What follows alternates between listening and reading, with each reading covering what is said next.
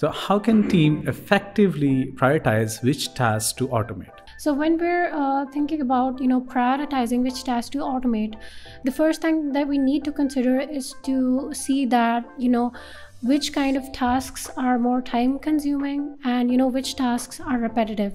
Another thing that we need to consider is, check the complexity of the task, right? Also important thing to consider is, the impact of automation. So this kind of impact can be on the organization itself, on the teams, and, what kind of impact it does have on the customers as well. So we need to have certain questions in mind. For example,